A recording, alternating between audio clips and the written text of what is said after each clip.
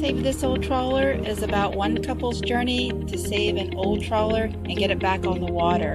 This episode is all about the hatch.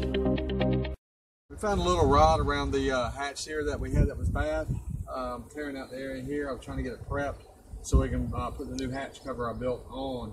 But I've got a lot of cleanup work. You can see the fiberglass up around there. I'm going to have to trim it back, and we're going to have to rebuild sections there.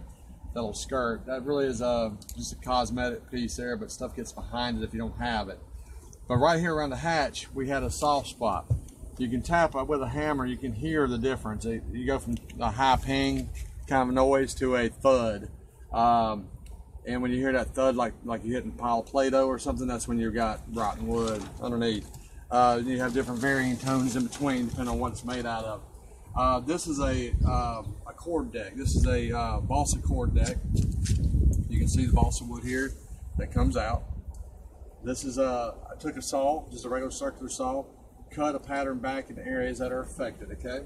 What I'm doing now is I'm wanted to test cut, so I cut it back about an extra foot here in case I needed to pull that piece up too. I actually only ran into a few inches of rotten area, about 6 inches. So what I did is I cut out a section, 2 little strips here of fiberglass. These are the 2 pieces I cut out here and here. They'll have to be totally stripped and sanded and redone. They're covered with this rotten wood material on the back. You can see this here. All I did was take this oscillating tool with a basic cutting, multi-purpose cutting blade. And you see it removes most of the material. You have to do that on both sides on the fiberglass, and then you have to do it on the deck. What's left underneath there, which is another piece of fiberglass. You're just seeing the back side of it.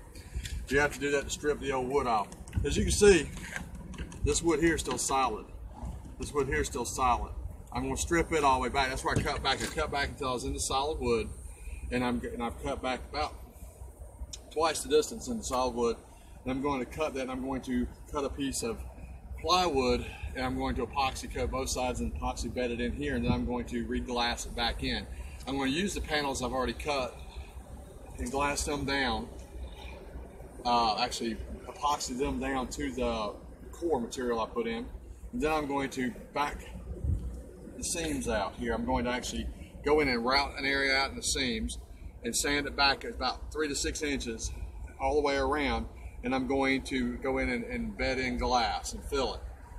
Some of this you won't see, some of this she might be able to videotape for you, but here's basically how I'm going to do it. When I'm stripping this out here, you can still see there's still plug in here, which is that core, okay? All right, I got most of it out already, but there's like a section right here. This is a good example right here. How to get this out. All I got to do is take this.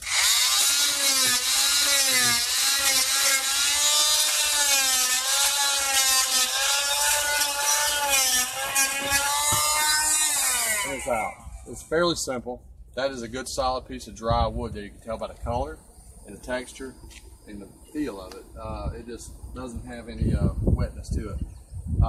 We had, like I said, we had about a 4 to 6 inch band of wet wood here. And you can see it right here. That's it. That's what it looks like when it rots out inside here, inside the core. That's what they call, a lot of people refer to as wet decker or delaminated core and all kinds of things you'll hear it called. But it's what it is you got a rotten core. Typically, a lot of these older boats are using balsa or teak coring, and any of those woods will rot when sandwiched between 2 pieces of fiberglass and water gets in. Once water's in, it's in, and it doesn't go anywhere, and it just sits and rots. And it sometimes can be a small spot like this one, or it can be a huge spot. We looked at multiple boats when we bought this boat. We knew it had some wet deck spots here and there. Wasn't sure of the extent. I'm still not sure of the extent on the entire boat. This is a large boat, and I'm going to run into some more spots. I know around the other hatch I have on the back of the sun deck. I have another small area, probably smaller than this. But if you let it go, it causes real problems. It's better to fix it.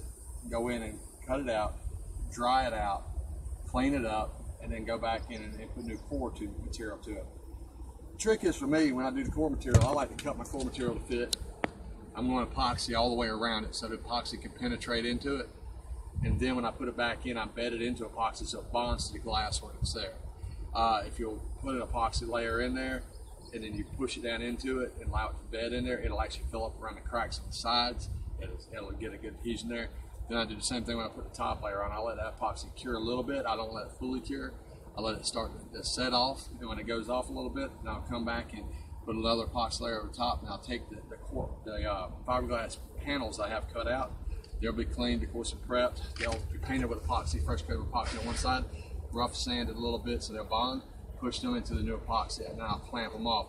I'll actually put a piece of wood across here on the corners, pull it down, and I'll screw that down into the deck around the sides and screw it down into the solid material. That way to push that panel back down and make it make full contact. If you do that, you'll get a good contact bond. When it cures, you give it a good day to cure. You unscrew the wood, it'll pull right up. The panel will be fixed permanently, and you'll be down in there. Then, like I said, you come back in all these lines here I have cut. You just sand back the area around it. I'm gonna be sanding this whole deck off anyway, so I'm gonna go ahead and sand it back a good bit. Then I'm gonna sand it into the fiberglass a little bit, not a lot, about a 1/16 of an inch to an 1/8 of an inch in spots. And where the cuts themselves are, I'll cut it down like a V. It'll be kind of rounded out. Then I'll go back and pack glass in those areas to make sure I get a good bond there. I'll epoxy glass into there. I am using a UV grade epoxy. It is a UV resistant epoxy where most epoxies are not. It can actually stand being out in the sun for prolonged periods of time without ruining, where most epoxies get very brittle and turn golden brown, and then they turn to crack out. They don't not like polyester resin. Polyester resin can take the sun a lot better. Gel coat and normal fiberglass resins are polyester. I use epoxy. Epoxy is a much more waterproof product, and it bonds to pretty much anything, and also penetrates wood nicely. But anyway, that's what we're going to be doing here. I'm going to go ahead and finish stripping this out. Thanks for watching. Thanks for watching. Stay tuned for the next episode. Like us, give us a thumbs up, or subscribe for updates. Thank you.